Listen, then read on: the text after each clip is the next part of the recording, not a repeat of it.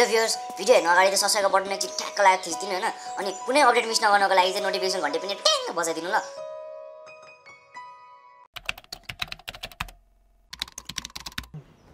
भयो यहाँ कसो देखिरहेको छु म? राम्रो देखिरहेको छ। ल क्यामेरा रोलिङ, एक्सन। नमस्कार दर्शकवृन्दहरू, स्वागत छ तपाईलाई एसएमटिभीमा।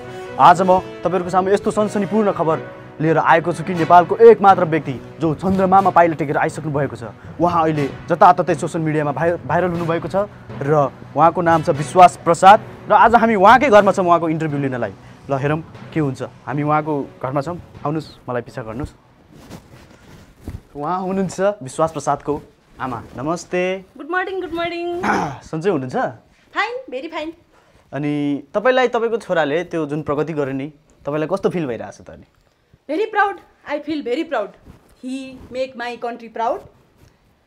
I birth him before 30 years. This much, no this much. I am very proud.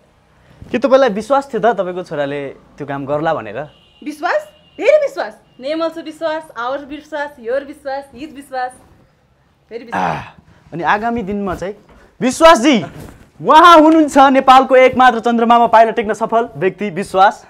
स्वागत छ हाम्रो प्रोग्राममा तपाईलाई। धेरै धेरै अनि तपाईलाई नेपालको पहिलो व्यक्ति चन्द्रमामा पाइला टेक्न सफल व्यक्ति, अनि कस्तो फिल भइरहेछ त? अनि मलाई एकदमै मनदेखि नै भित्रदेखि नै एकदमै गर्व फिल भइरहेको छ। जुन शीर्षक तपाईँहरूले दिनुभएको छ, पहिलो नेपाली व्यक्ति चन्द्रमामा पाइला टेक्ने भनेर, म एकदम भित्रदेखि गर्व फिल भइरहेको छ। आशा छ तपाईँले आगामी दिनहरूमा पनि नेपालको नाम यसरी नै चम्काउनु हुनेछ र तपाईँ धेरै नै माथि पुग्नुहुनेछ। माथि, धेरै माथि, अलरेडी पुगिसक्यो मेरो छोरा माथि, चन्द्रमा पुगेर आइसक्यो। अब तपाईलाई त्यहाँ जाने बेला अब धेरै कठिनाइहरू आइपर्यो होला। अब सायदै कसैले पानी ल्याइदिनु त? बाबु मैले अस्तालाई स्टिलको बोतल किन्दै थिएँ पानी खान, त्यो खोइ चन्द्रमामा छुट्यो रे। बुद्धि छैन तेरो?